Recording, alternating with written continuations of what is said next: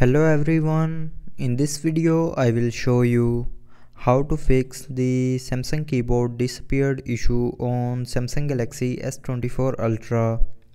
So before starting the video, don't forget to subscribe the channel and also press the bell icon.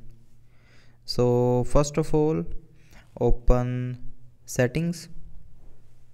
Now in settings, scroll down and here click on general management. Now in general management, click on Samsung keyboard list and default, and then click on default keyboard. Now from here, set the Samsung keyboard as your default keyboard, and after doing this, the Samsung keyboard will appear again. But if it's still disappeared, then the second solution is open settings, scroll down, and here click on apps. Now in apps, click on this filter icon and then click on show system apps button to turn it on, and after turning the button on, click on OK and search Samsung keyboard.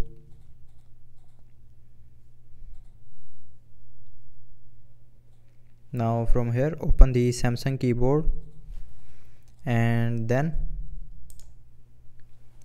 go to its storage.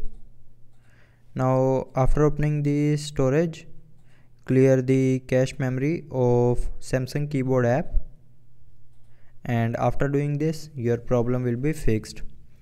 But if you are still facing the problem, then the last solution is restart your mobile. So to restart, swipe down and here click on this power icon and then click on restart.